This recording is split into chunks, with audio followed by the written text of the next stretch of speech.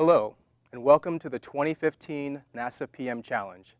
My name is Ramian Pierre, and I'm with NASA's Academy for Program, Project, and Engineering Leadership. Today's session is about building your systems mentality, using systems engineering and integration to solve project challenges. And our presenter today is Bejmuk.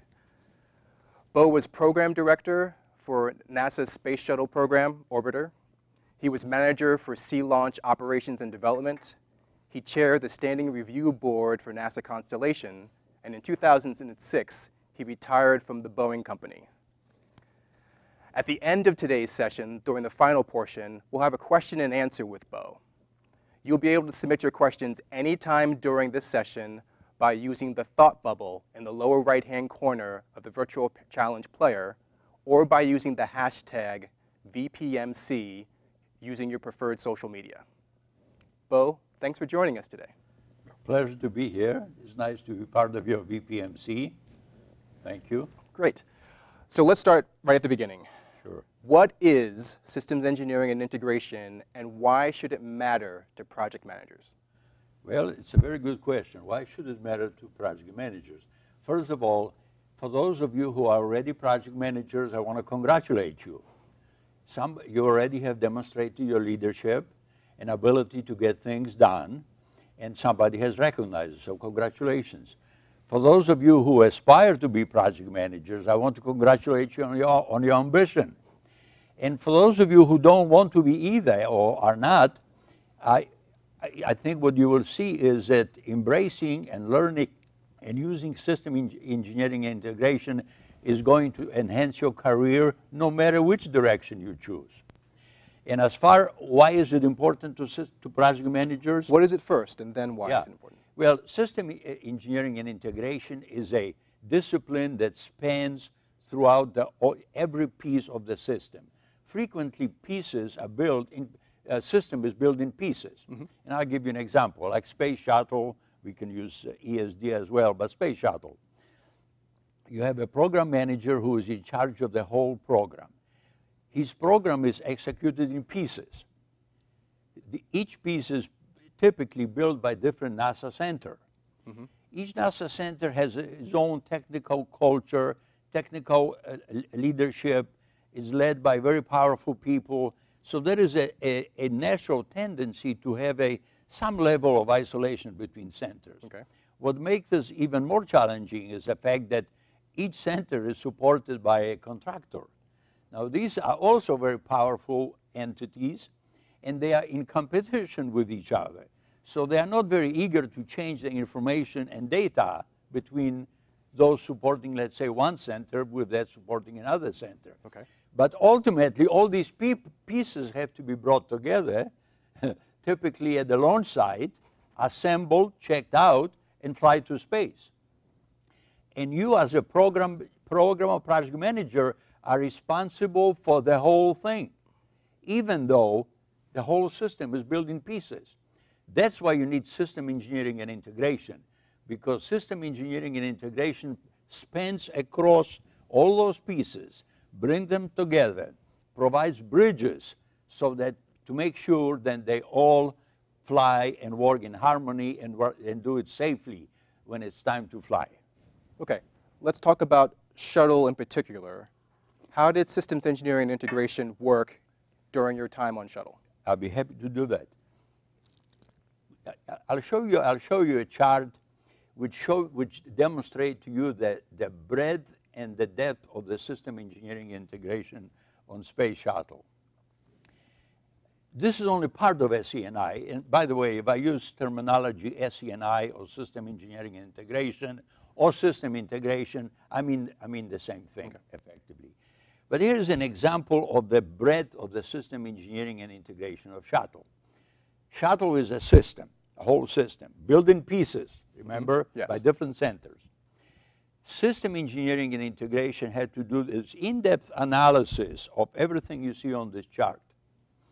And this is in the configuration when the shuttle is on the ground at KSC, then in the configuration when shuttle flies through this first stage regime, and finally what we call boost configuration after you shed the solid booster.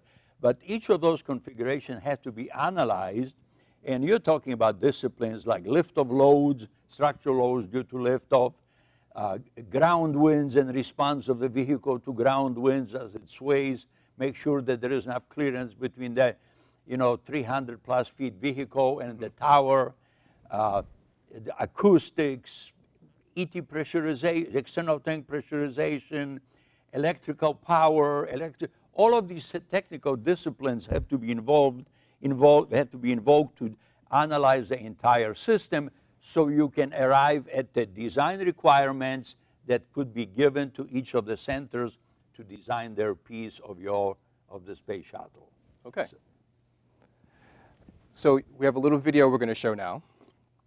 Yes, we are going to show you a little 30 seconds video of what looks like a perfectly nice, very successful, and it was very successful, flight of STS-1. This is STS-1 on the launch pad, and here it comes in flight. T-minus 15, 14, 13, T-minus 10, 9, 8, 7, 6, 5, 4. We've gone for main engine start. We have main engine start. Liftoff of America's first space shuttle. And the shuttle has cleared the tower.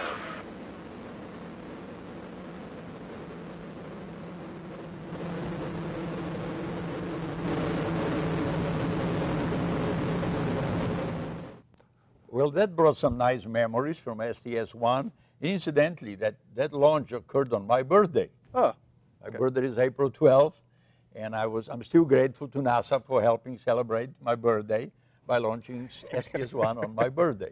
So thank you very much. So you told us that was going to be a very smooth-looking launch. Yes. But you have told me that there were some very specific threats to shuttle. Yes. That were encountered during STS-1. Yes. And we are showing on the chart the first anomaly that we saw.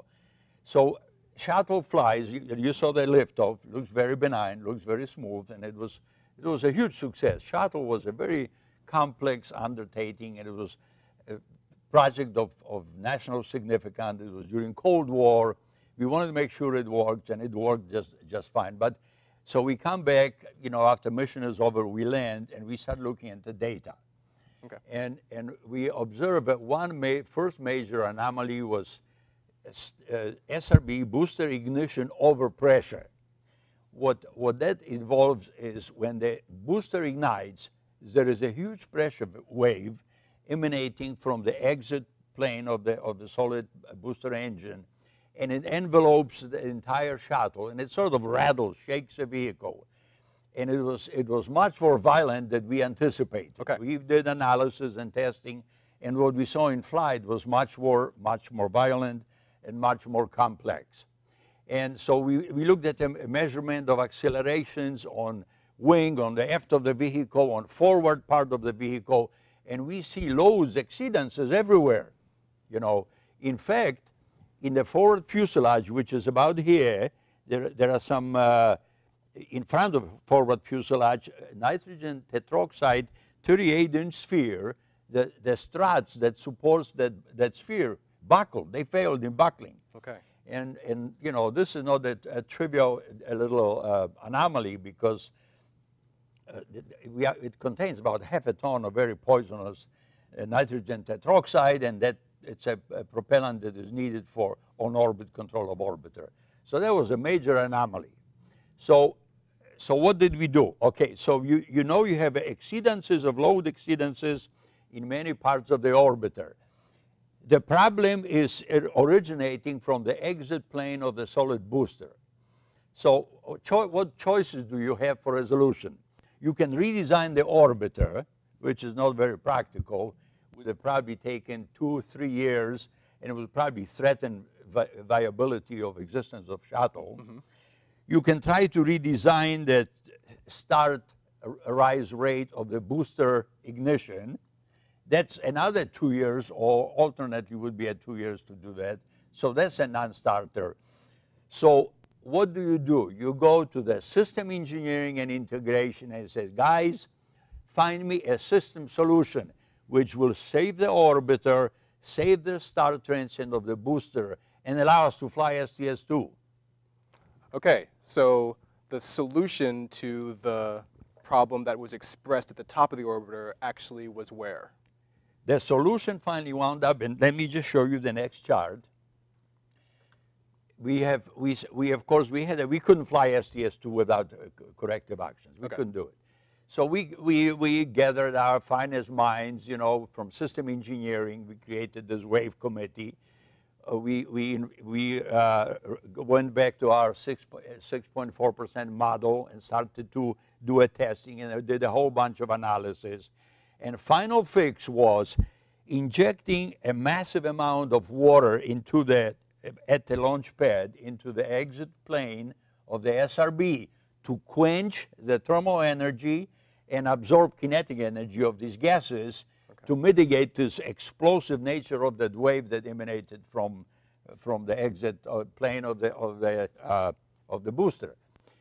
Because our self-confidence it was a little bit shaken up, we sort of taken belts and suspenders approach. In addition to this massive amount of water, you can see on the chart these red water troughs. They have like plastic water troughs hanging under the exit plane of the nozzle. They also contain an amount of water. And that also absorbs thermal and kinetic energy of the gases. So solutions of what was the final fix? Redirected the water spray and put the water trough.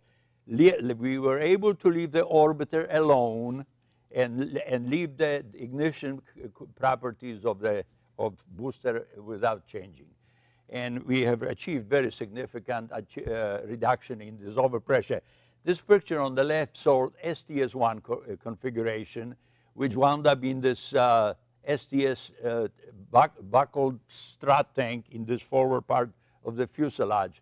And after we redirected, you can see that we are throwing about 100,000 gallons per minute of water into the exit plane, and that solved the overpressure ignition for STS-1. And we flew every flight ever since in that configuration with additional water and these water troughs hanging under the exit plane. And just to wrap it up, this shows, the picture shows that the pressure differential in the back of the orbiter across the aileron, and you can see the STS-1 on top was very significant, several pounds per square inch delta P, which caused these excessive loads. And the STS-1 with all this water was very benign. So, okay, in bottom line, so what was the role of system engineering approach? We preserved the orbiter without redesign. We preserved the SRB star transient. Both of them would have been prohibitively, it would have been a massive impact to the program. And we were able to fly it safely simply by injecting water into the exit plane of the SRB nozzle. And all that happened between STS-1 and STS-2? Yes, yeah. And it avoided this massive impact to the schedule and probably a threat to the existence of, continuance of shuttle program.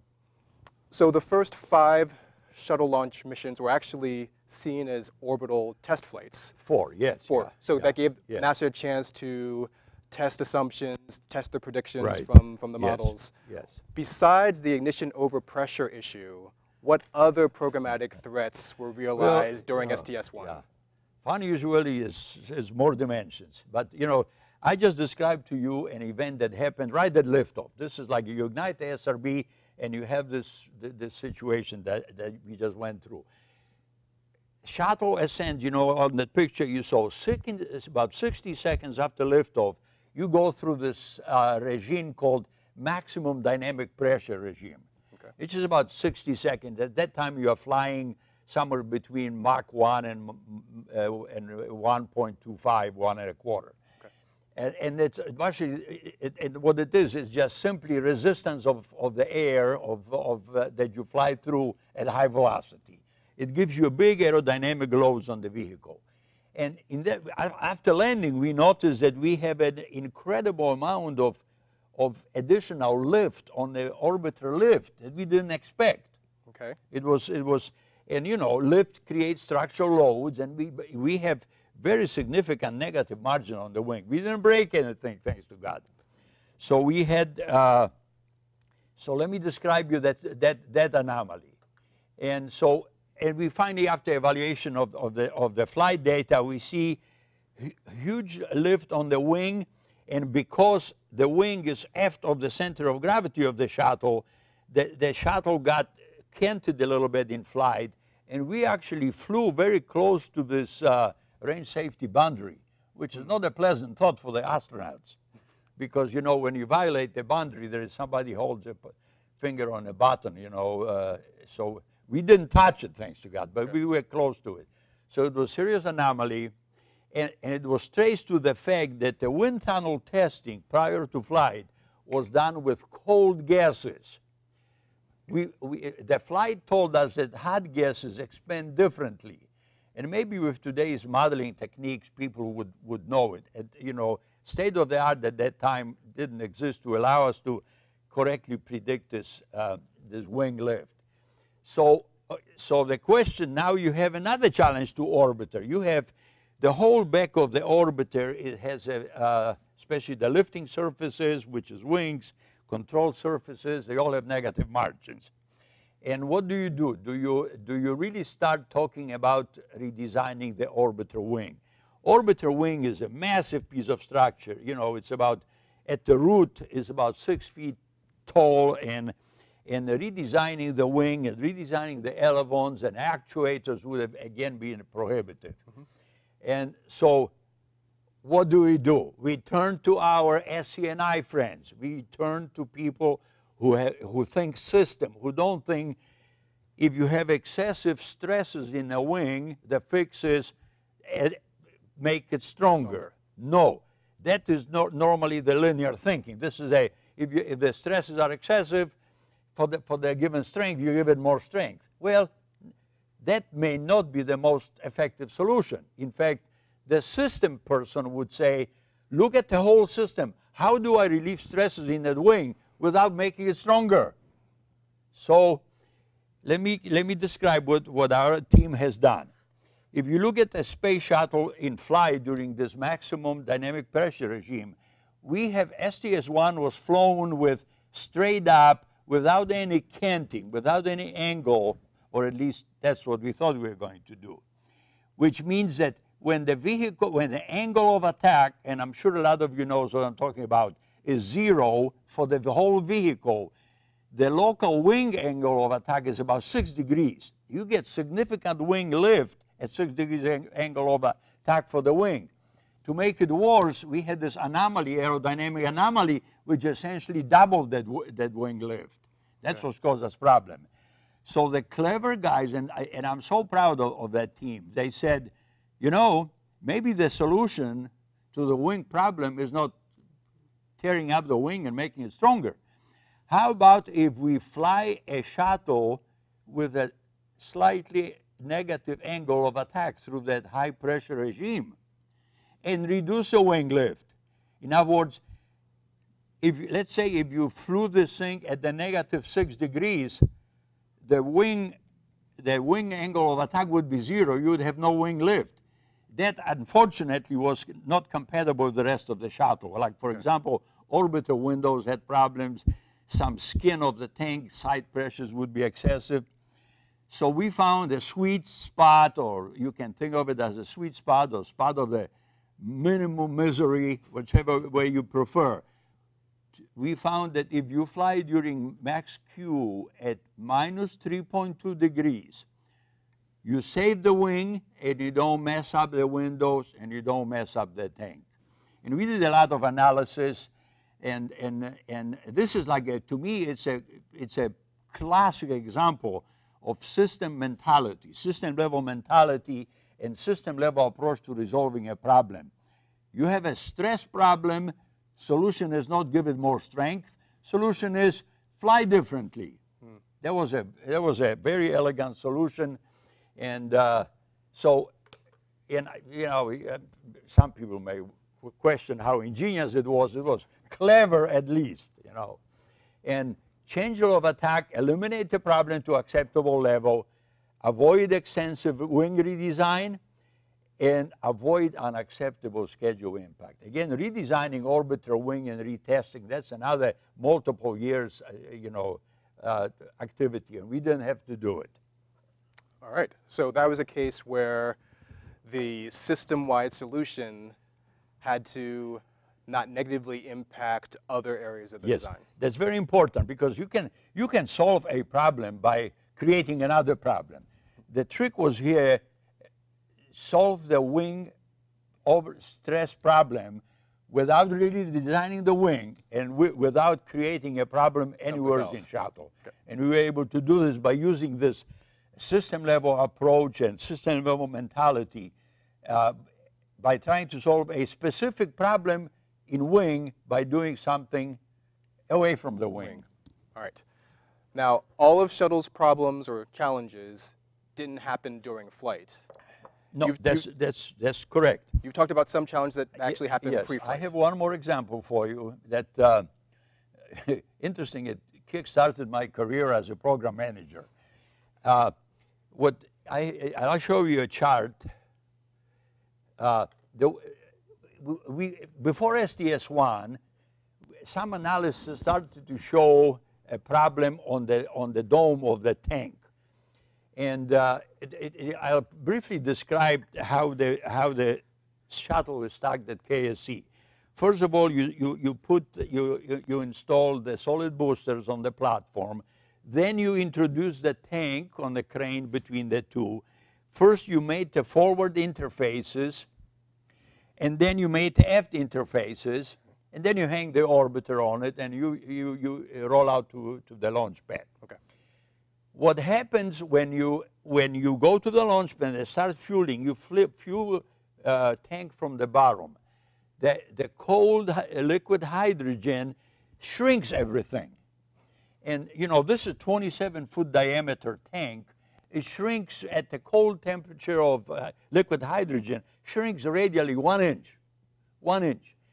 And it would be okay except in this plane with SRBs. SRBs won't allow the tank to shrink. So that shrinks in this direction, but not in this direction. And like the picture shows, become an oval. Mm-hmm.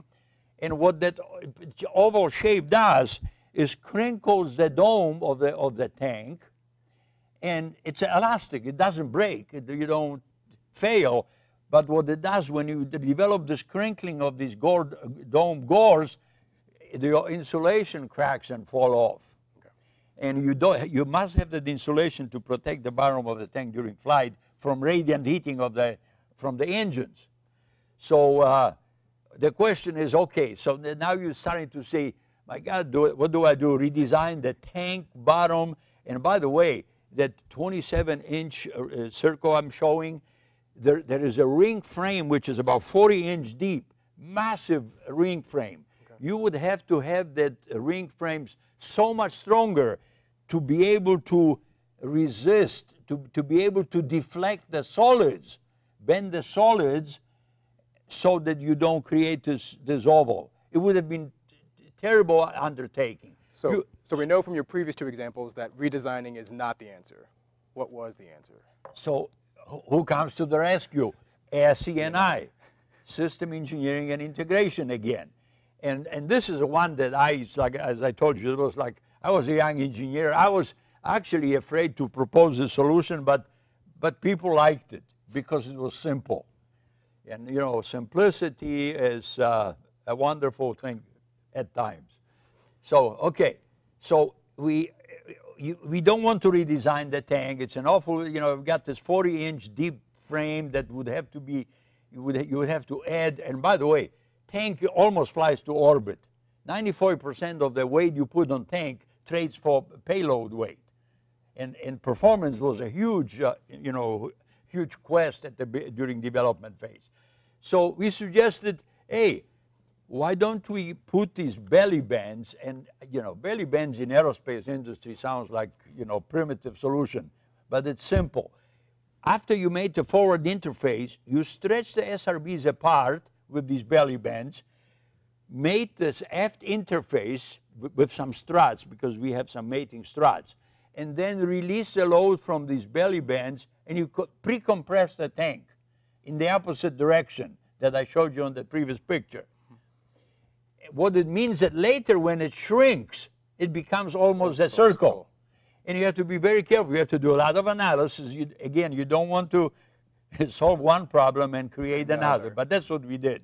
So so our solution was, you know, don't redesign the tank. Don't try to pressurize, because you can actually eliminate this crinkling by putting pressure on the tank. But now you're talking performance impact, and now you're talking about worrying about skin of the tank, you know, to be able to withstand additional pressure. So we did this without impacting the tank by simply modifying the mating procedure, and that got me promoted to program manager. So one thought for you, either aspiring or current program or project managers, try to do something that solves a major problem while eyes are on you, because people will notice. Maybe I was just lucky, but that's what happened to me, and I was promoted to program manager at Rockwell of the system integration. So the take-home lesson from these three examples, yes, take-home lessons, look for a system-wide solution to a site-specific problem.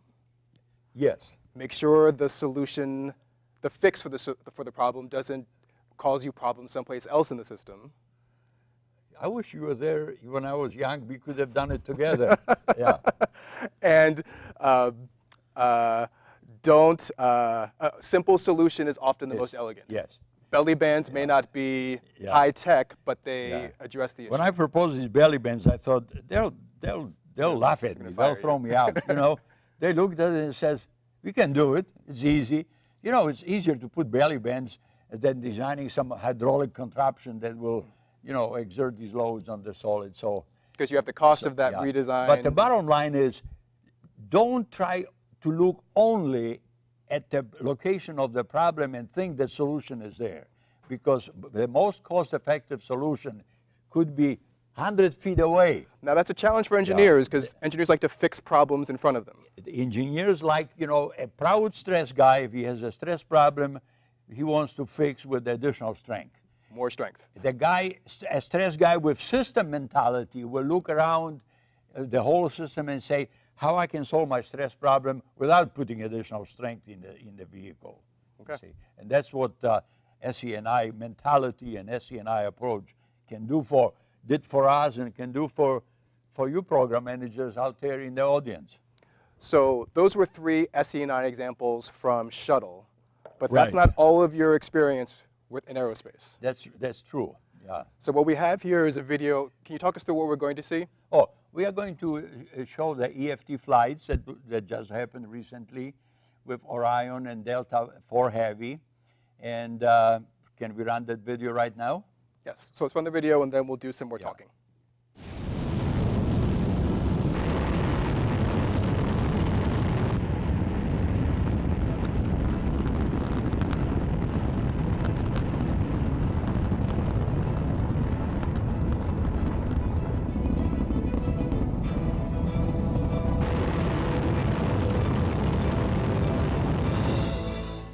So we've been talking about shuttle. Right. But one of the things I want to move us into is, can we talk a little bit about how SE&I differs between government programs and commercial? Sure.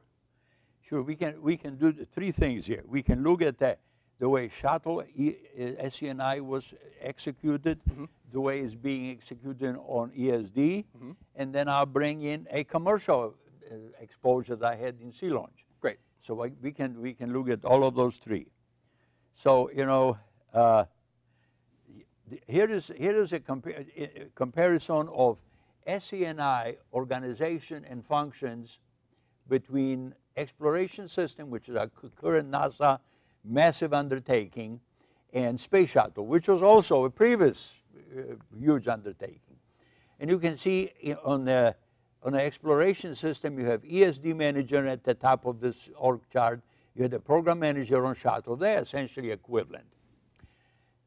Each one is on the bottom row of this. You can see that 3 programs: SLS, the big rocket; Orion, the capsule; and the ground system, GSDO, we call it, for the ESD. And between the two, there is a cross-program system integration. Okay. This is the equivalent of SENI. On the shuttle, likewise, we had program manager. We have 5 projects, you know, the orbiter, the ET, SRB, and main engines. And we had a system integration, which is the NASA organizational unity. Mm-hmm. It's supported by integration contractor.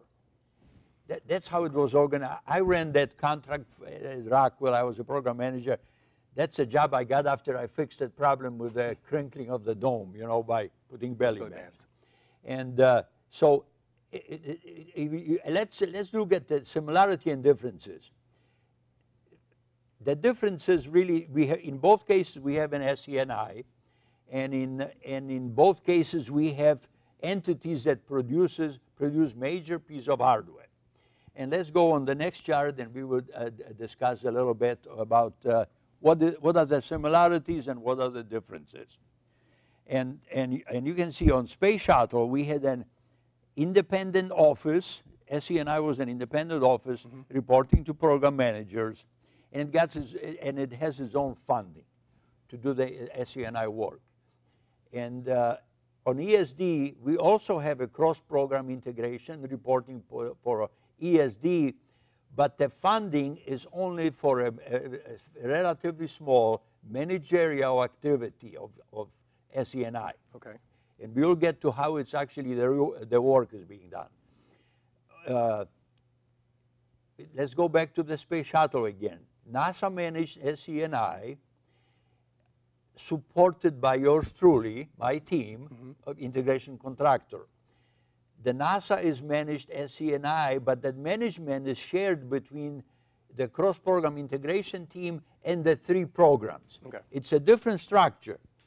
Do you have a preference for which is better, the more centralized structure of shuttle or the federated model with well, ESD? I'm not ready to answer that. Okay. Maybe I have but you know what, because I want to go show you another chart. I want to bring you to show you what I've learned when I went to build Sea Launch. Okay. Because it may guide me to answer your question. All right. Okay. The bottom level of the system level work was performed by integration contractor, and system level work is distributed among 3 programs. So it's different the way SENI work is done. Is not all that different the way it's managed. So Raymond asked me a question, which one do you prefer? Well, my first reaction would be, well, I ran this SENI job for about 12 or 13 years, so of course I liked it. I got to like it after so many years. Mm-hmm. But there's more than one way to skin a cat, and this is one of those cases. So let me show you when Boeing acquired space business from Rockwell, they heard me talk with an accent. They figured, well, the guy probably speaks pretty good Russian, so they asked me to go to Russia to build Sea Launch.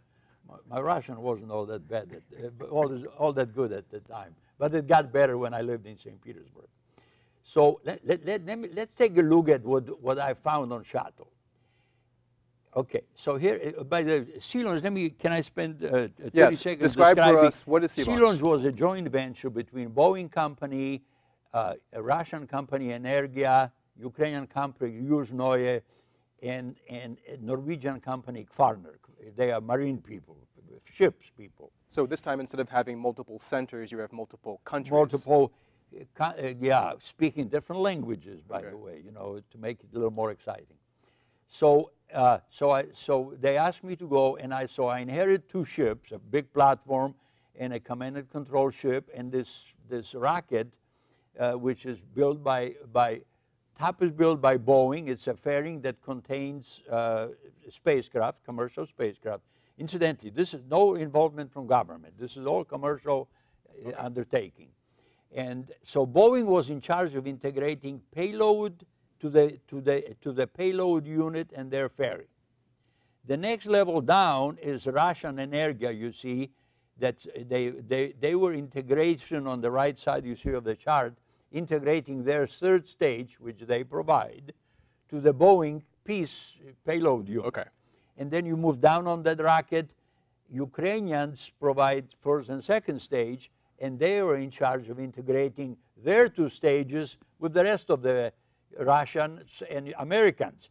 And when I got to the program, and I come with the shuttle bias, you know, because I spent 12 years working it in that fashion, I didn't like that. And, you know, we had no integration contractor. The integration job was divided among providers of the hardware. A little bit like ESD. Yes. You know, so very different model than shuttle. So, you know, my first reaction was, well, I got to change that.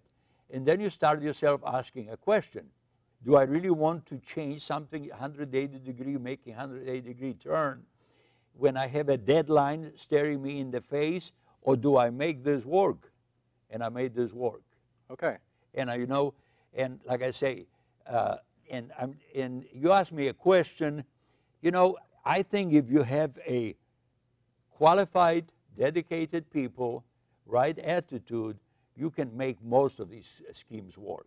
Some are perhaps easier, some are not as easy or convenient, but you can make. I made this work. This is much smaller scale than shuttle. Yes. But I came with a shuttle bias, and I made this integration on sea launch work, in spite of the fact that we had no integration contractor, and the pieces were divided into the providers of hardware. So having a systems-minded person in charge of SE&I is the first step, but is that all that's required to make this model work? Well, it's a little more than that. You have to have somebody in charge of system integration who knows system integration, or he's embracing it, has an attitude that I'm going to make this work, and has to have an organization, and has to have resources, and you as a program manager, you depend on these guys. You depend on these guys to solve these problems that I just talked about, because we haven't flown much yet. We have, you know, flight tests on Delta IV Heavy. We haven't flown much yet. You know, we have fled Ares, you know, Ares 1X, the experiment. I mean, that was since the shuttle. We haven't flown a lot. Yes. But you will be flying, and you probably will be experiencing problems. And please have SE&I standing by to help you solve these problems, so you don't wind up redesign big things in the areas where you don't have to. Okay. Where you don't have to. You know, people sometimes think, well, I can redesign something for $5 million. But if you stand down a program for half a year, even though that redesign may cost you $5 million, there's the cost. If of the your spend rate is $2 billion a year, you just spend $1 billion on that little delay. So you really have to think in terms of it's not only what that specific redesign would cost me, what impact would it create to the entire program. Again, big picture thinking. So that's what this presentation seems to boil down to, not looking at the parts, but looking at the whole. That's, you know, like as I said, you know, when we started this conversation, Ramian, when you are a program manager, first of all, you know, you inherit things. Like I inherit sea launch. I mean, you know, if we rarely in our careers, we get promoted, okay, and God bless you. I work on your, you know, do good things so you can get promoted. When you get promoted, you get into a job that somebody else had before you. They already established things. Your first inclination is, well, I'm going to do it my way, okay? If something is so broke that it doesn't work, you may not have a choice. Be very careful. I learned that something when I was serving on Augustine committee with Norm Augustine. If you switch something to something new, make sure that that new thing is so much better on paper than the one you're walking away from. Because a year from now, you will find some scars on the new thing that won't look quite as good as it did on paper. So my point here is be careful making a big, massive shifts because you don't like what you inherited. That's right. Make the system that you've inherited Make the system, work. if you can. You may have no choice. If something is so broken and so unfunctional that you don't have any choice, you might. But like I say, be careful making 180-degree turns. Okay. So can you talk a little bit about the relationship between SCNI and safety? Well, you know, part of, okay, safety, you know, safety is non-negotiable. You know, we can negotiate content, we can negotiate schedule, although schedule, you have to be careful with schedule because schedule is very visible. Content is not that visible. You know, if you compromise on payload capability a little bit, or put some limits on when you can launch, when you cannot, or wind restriction, you know, few people on the program will understand that. But the broader public won't even notice it. But if you slip something a year, you know, it's very easy to see. But safety is one of those things that if you don't do safety right, and something bad happens, it's all visible. So you know, safety is non-negotiable. SCNI has a huge role in safety. Each element, you know, these systems that are built in pieces, yes. Each piece, they look at their own safety aspects. Make sure the thing doesn't catch on fire, that it doesn't break and kill people, that it doesn't fail and create, you know, catastrophe. They all do for their piece of hardware. SCNI has an overlaying role. You look at all these pieces, when you bring them together, are you creating some new hazards? One has a mixture of propellant, the other brings a spark. Each one alone is inconsequential. You bring them together, you can have a, you know, explosion. So system integration is very important. We do these things called integrated hazards. You look at the hazards that you create by bringing the pieces together and make sure that these hazards are either controlled or designed out, or if they are reasonable, of course, you have to accept them. But yes, SCNI plays a big role in safety. Excellent. I'm going to remind our viewers that you may submit a question at any time for Bo. We'll do a Q&A very shortly. You could submit that question by using the thought bubble, which is in the lower right-hand corner of the virtual PM Challenge player, or you could submit it using the hashtag VPMC via your preferred social media. So I have another question for you. Can you talk about SCNI specifically as it relates to cost and schedule? Well, this is, you know, when you manage a program, you have technical content, you have cost and schedule. And technical content, if it's not done right, can result in a safety problem. But program manager has a challenge, and it's never-ending challenge. When you have a problem, you depend on SCNI, find you the most cost and most schedule-effective solution. Because remember the example I gave you, which was not, I just invented that example. Low-cost corrective action that delays a program for a long time, the true cost is huge. The cost of a repair or corrective action is small, but the impact to the program is huge.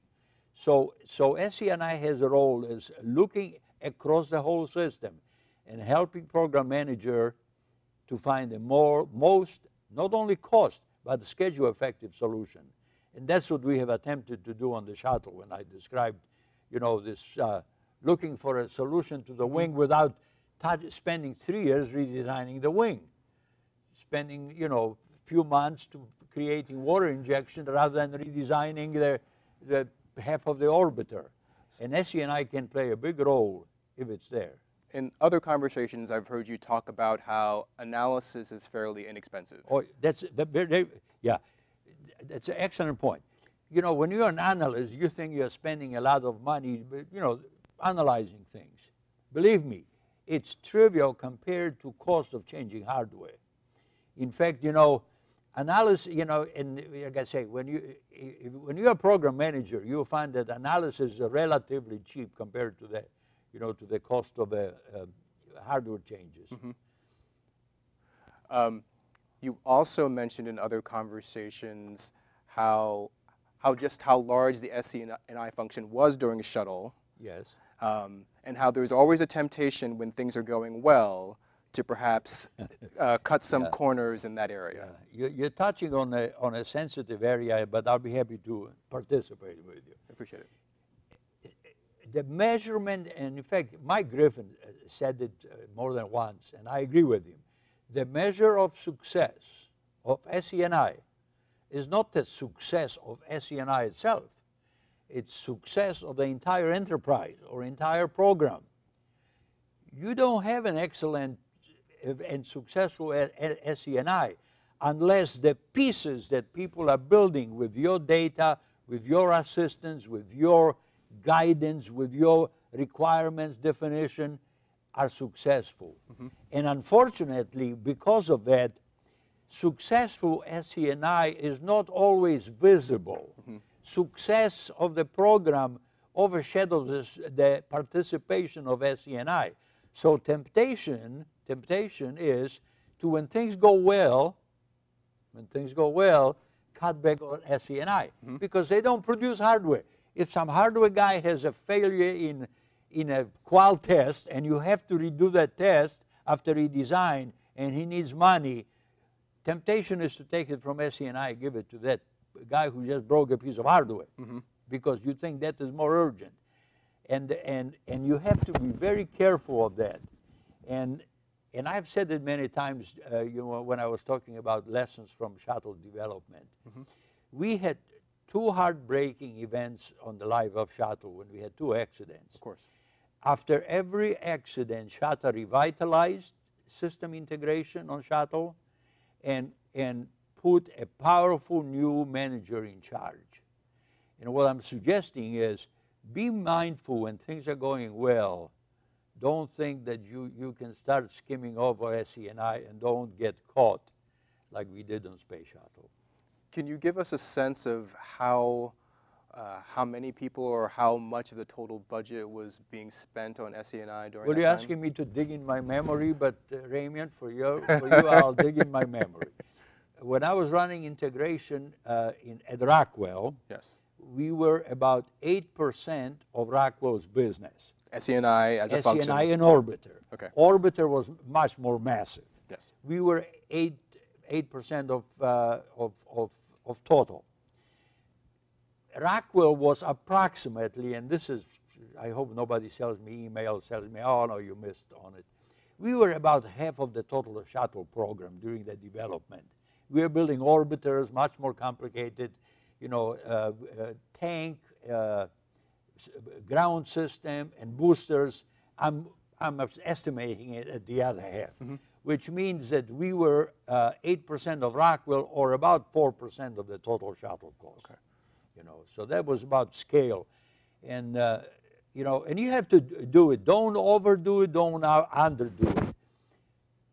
Just remember that if you remember that SE&I is enabler and assistance to the people who build hardware, and make sure that this hardware is built to right requirements so it finally shows up at the launch site and is put together and it flies. It not only flies, but it flies safely. Mm-hmm. You just mentioned don't overdo it, don't underdo it. Right. What would overdoing SE&I look like? Your questions are getting tougher. Well, like I told you, I gave you a little scale, and I think shuttle was pretty well balanced. Okay, so about that 4%. I would say if you stick around 4% of the total, you are. And there's another element to it: complexity of the system, how intertwined these pieces are. Shuttle was more integrated, more intertwined than, for example, SLS is. SLS has relatively simple interfaces between rocket and Orion, mm-hmm. in flight. But on the ground, though, during pre-launch and propellant loading, it's the SLS/Orion and ground system has about as much complexity as shuttle. So using my metrics of 4%, if you like that number, you have to also look at the complexity of what you're integrating. How many interfaces do you have? How many umbilicals? how many integrated analysis from this first chart you have to do, how many different configurations you fly. Yes. And that will define essentially the size of your team to do SCNI properly. Okay. I'm sorry my questions are getting harder. In a few minutes, I'm going to let folks from the audience, our viewers, ask their questions. Again, if you have questions for Bo, you could submit them at any time using the VPMC player, the thought bubble in the lower right-hand corner, or by using the hashtag AskVPMC via your preferred social media. And I'm fair game, guys. You know, I'm sitting here. You can ask whatever you want. So we've been talking a lot about human space flight in SCNI. Does SCNI always also apply in the same ways to unmanned missions? Yeah. Very good point.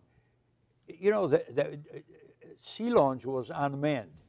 Oh, and what you find is that that functions that you have to, if you build a launch system, whether it's manned or unmanned.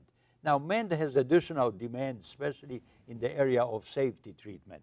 But the basic engineering integration functions are very similar, almost identical. And I actually do have a chart for you, Raymond, that might satisfy what you're talking about. And it's this picture. I have shuttle, I have SLS Orion, and I have sea launch. Different beasts. The first two speaking English language. The third one speaking Russian, Ukrainian, English, and a little bit Norwegian. Okay? But if you look at the integration functions, and each of the systems is almost identical. Almost identical. The first two are man-rated. The third one is not man-rated. And yet, what you need to do in terms of analysis, in terms of checkup, checkout, in terms of management of interfaces between them, it's very similar regardless of what language they speak and how they look. Okay, excellent. So I have a few questions from some of our viewers. Okay. All right, I'll start with this. This question is from Mike. How did you apply the horizontal load on the SRB belly bands during stacking? In other words, how did what did you use to pull on them? Yeah, well, thank you for asking that question. You know, the belly bands we have the load cells tied to the facility, and I think I came up with analytically with something like around 15,000 pounds pull on these belly bands. Okay. That was enough to deflect a little bit, you know, the SRBs. So when you rig those struts, they compress the tank a little bit. Okay. Not enough to crinkle it at room temperature. Okay. If you stretch the SRBs too far, that was tricky. I mean, we are getting into technical aspects here about 25 years after I've done it, but it was traumatic enough that I remember about 15,000 pounds pull, deflect the SRBs enough to create a compressive load just enough so that when you shrink later, you look like a circle, not like an ellipsis. And you don't crinkle the dome in the meantime at room temperature. There was more trickery involved that I described here, so that was a good question. This question actually is a nice segue into this one. How does SCNI team test solutions? So they came up, for example, with the maybe not belly bands, but when an SCNI team develops a system-wide solution that they think might work, how do they test it to make sure it does? The main tool for system integration is analytical capability. And like I said, you can analyze, you know, for a small fraction of design of the hardware. But if you come up with a solution such as we offered, you have to analyze and analyze and analyze all the undesirable impacts that you're creating by solving one problem. Like, you know, this flying the whole shuttle and minus 3.2 degrees through max Q. I can tell you countless analysis we do to make sure because now we are creating a new design requirement for the shuttle without having any intention of redesigning. So you have to make sure that original design is still consistent with this new set of loads that you get while flying at 3.2 degree angle of attack. So our major tool was analysis although occasionally we would do tests, system level tests. Okay. You know, like I give you one example, and this is not on my ship. This is on Apollo. People, you know, people had a Saturn V in VAB, and they put it excited in the first oscillatory or vibration mode to check the first modal frequency of the stack. Mm-hmm. And it was a very simple test. People actually used their tennis shoes on their feet to try to periodically push on the rocket. Very simple, you know. Not everything has to be complicated, you know. It was a very simple test. But we do it rarely. Typically, we do verify our proposed solutions by analysis. Okay. So this is a nice another segue into this question about testing versus analysis. From an SCNI standpoint, can you assess the shuttle program decision to fly a manned STS-1 mission without a full unmanned test flight? Boy, that's a show the in-depth thinking on the part of the person who asked that. This was Brian. Okay, very good. Well, Brian, and you know what? Some things you do, and for example, Russians. You know, Russians flew unmanned, their shuttle unmanned. It barely survived, and they never flew it again. Perestroika happened, so that went away. Mm-hmm. But you know. Perception was at the beginning of shuttle that the safest thing, for example, you know, we had ejection sheets for the first shuttle, which were eliminated promptly because we thought it was impractical. And we had actually at the beginning of the program, for better or for worse, we had a lot of confidence until Challenger happened in the space shuttle. Mm-hmm. We had, I mean, believe me, Challenger was a wake-up for all of us. You know, without benefit, I shouldn't call it benefit, my God, if it was anything, it was but. But until Challenger happened, we thought we had a very safe vehicle. And decision to put John Young and Crippen on the first flight, if we had known we were heading to our Challenger, I don't know what NASA would have done and what we would have been recommending to NASA. But that's a very good question. That's like almost a soul-searching question. Yeah. But you know what? Challenger happened, then Columbia happened. You see, the problem is that you don't know where you're heading. Tommy Holloway, a very good friend of mine who was one of the early program manager on Space Shuttle, he said something that I have repeated. We were not as smart as we thought we were. And you know what? For you guys working on today's program, please keep that in mind. Confidence is wonderful. We were humbled by being confident and having a blind spot in our knowledge. So I don't know how to answer that question directly, but I think I've said enough. It's a very deep question. And maybe with what we knew at the STS-1 time frame, maybe that was the right decision. Let me ask you another question about SE&I solutions. Can you talk a little bit about how long an SE&I team might take to work through their process to come up with a solution? Well, that's a perfectly valid question. You know, some things are simple.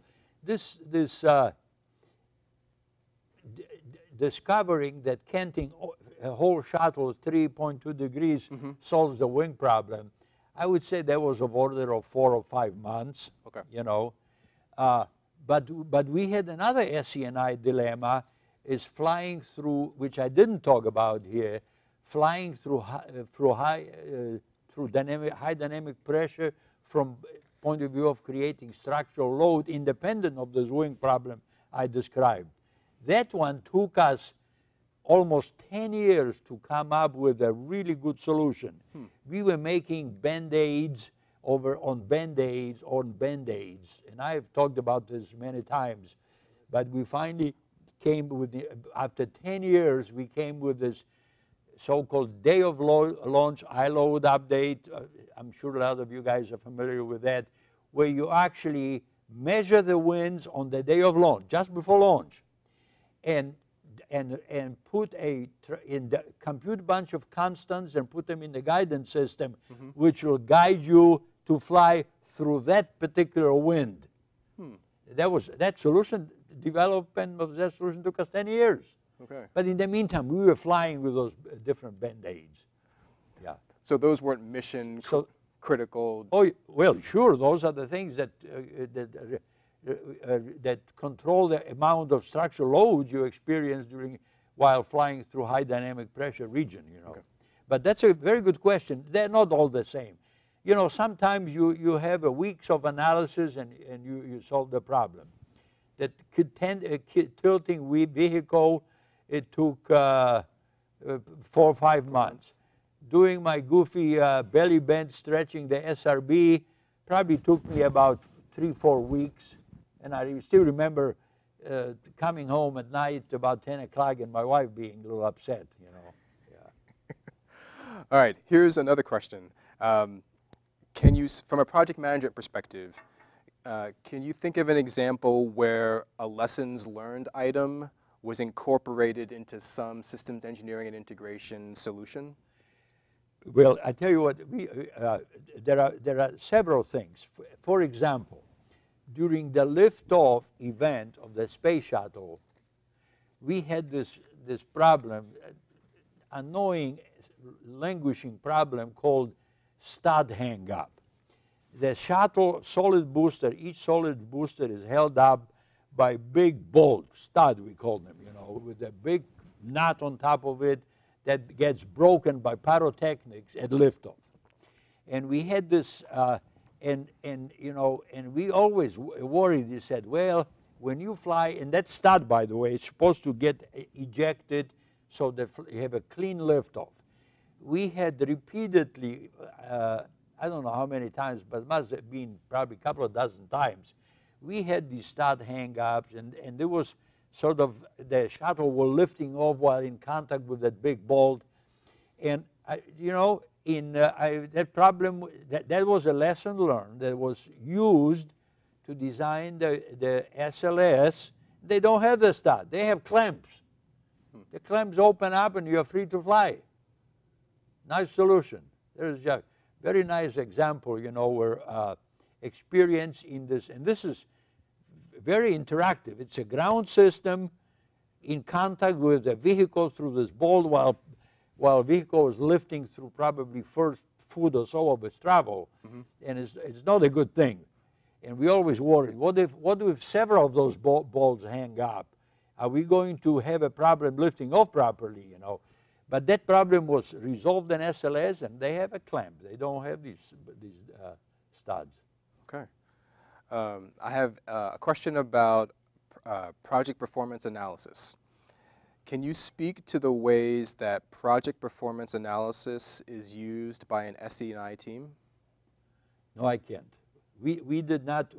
I think that the person was referring to performance measurement system, and I have been exposed to it later in my career, but during when I was doing the SE&I, we did not.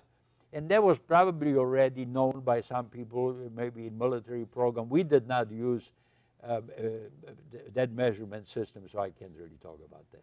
Okay. So what advice, here's a question from Susan, excuse me. What advice do you have for young professionals so that they may take a systems approach to their project? Yeah. This is a wonderful question. Don't get, even if you love structural dynamics, and that's what I did, structural dynamics, don't get trapped in the stovepipe called structural dynamics. Start looking around, broadening yourself, broaden your outlook.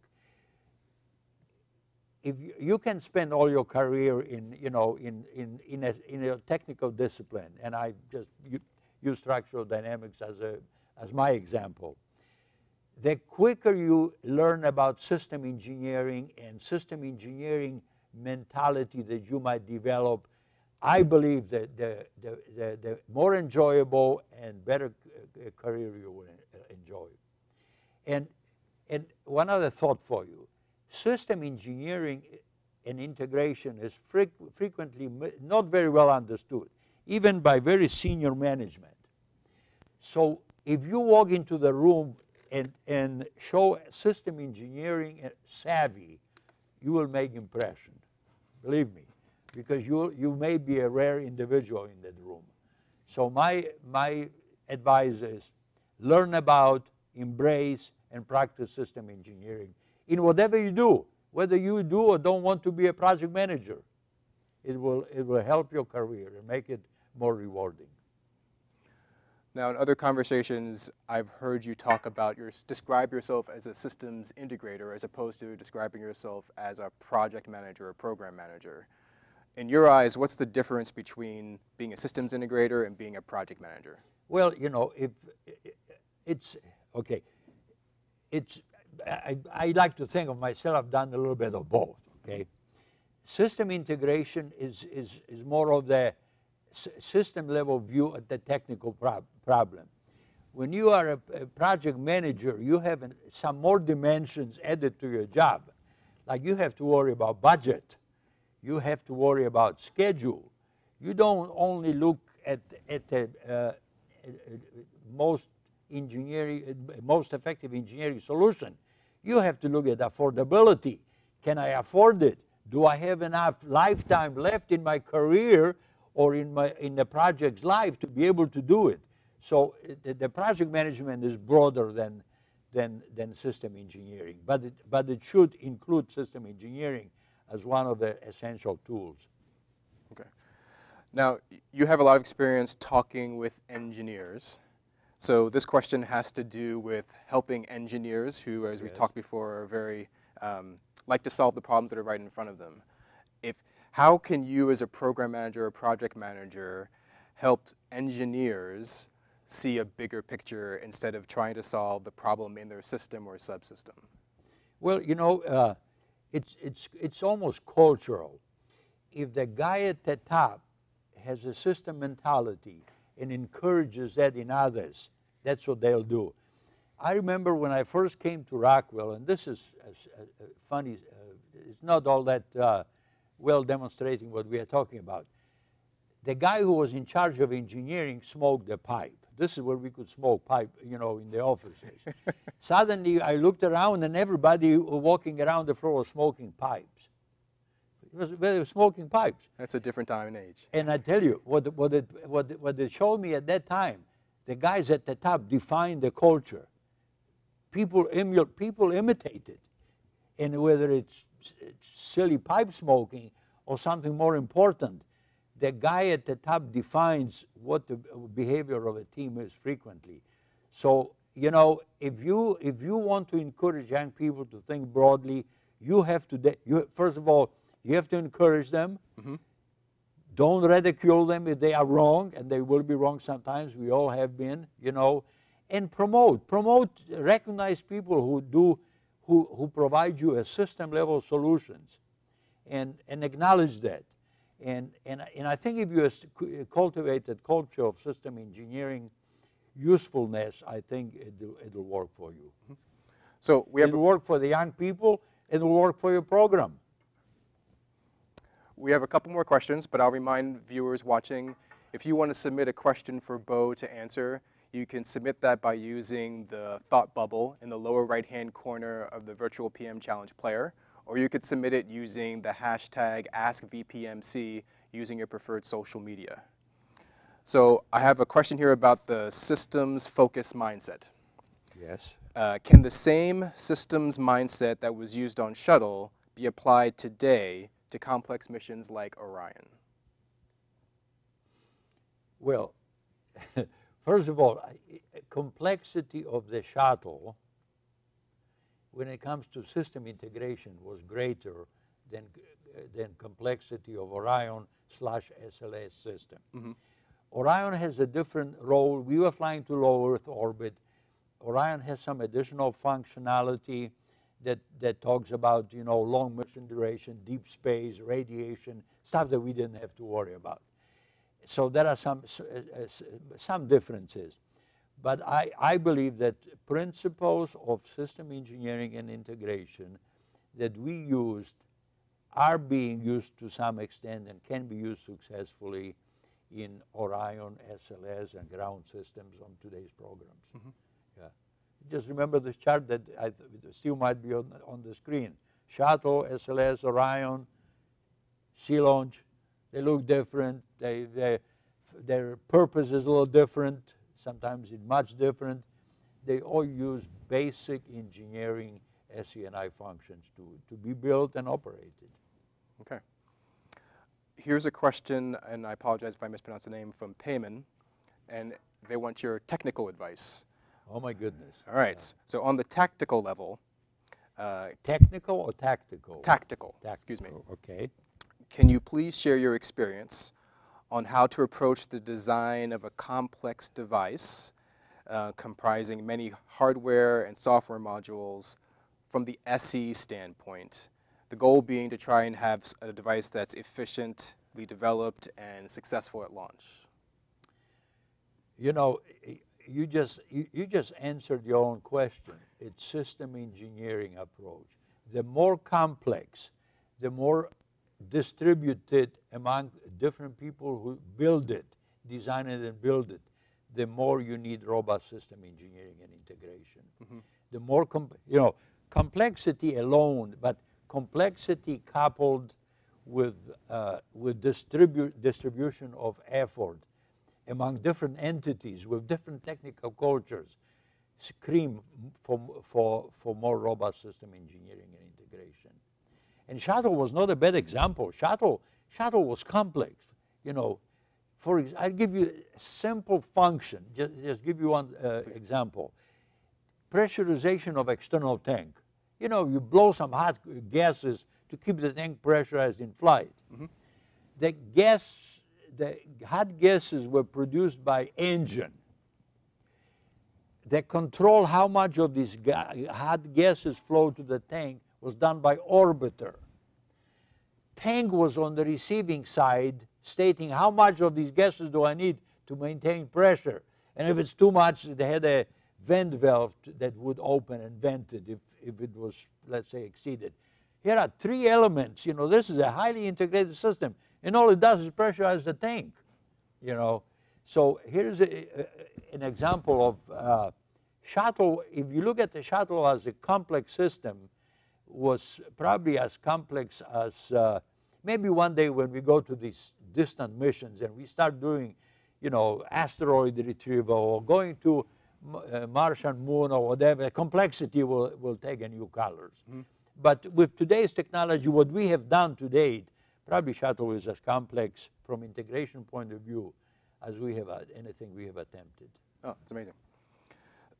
Earlier you gave some advice to young professionals. If you could go back in time and give yourself any advice, if you go back in time to when you started your career as an aerospace engineer, as a systems engineer, what kind of advice do you think that you would give yourself?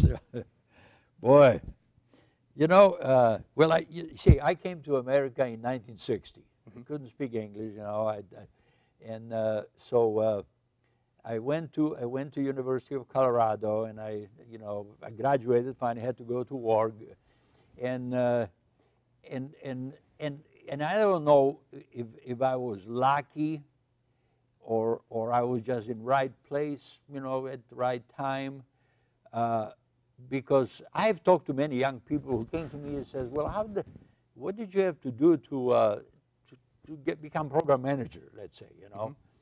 And it was not easy to answer. And if you don't know why it happened, I'm not sure I could I could tell myself, how would I make it differently or better? I don't know that I want to answer the question. I really don't know. I liked my life. You know, I made a lot of friends at NASA. I made a lot of friends in the industry. I've done something productive. For a guy who came from, communist country here to this great nation of ours, I like what I have done, and I'm not sure that if I had a chance to give myself advice, I don't know if I would know what advice to give. I like what happened with my life. You know. I know you have and I'm not undermining the value of the question. I think it's a good question, but I'm giving you an honest answer. Go ahead. I appreciate that. I know you have some final takeaways for us. Yeah, I have one more chart left that we can, if we are running short, exhausting question. Is you were wonderful. You know, you are a captive audience, and you are not in this room. So in that sense, you make it easy for me. Although I do appreciate your questions. But I have one more chart that sort of summarizes a little bit and maybe give you a little bit of a takeaway. Number one is, you know, I hope I have impressed you with the fact that every major, and it's not only major, the more complex, the more distributed it is, the more it needs robust SE&I program. I hope that I have your agreement on that. And you know, I've showed you only 3 examples. You know, we had 8-hour session. I don't know if I could do it now, number one, but I could probably give you you know, 50 examples.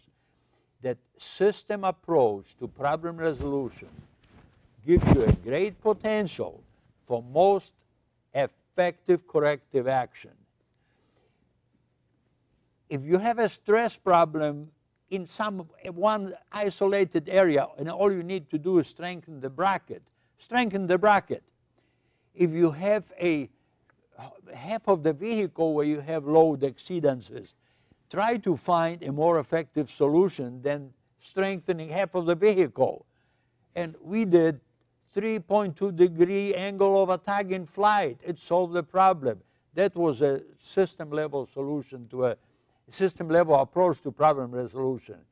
So to me, that number 2 is extremely important. And you know, we haven't flown a lot since shuttle.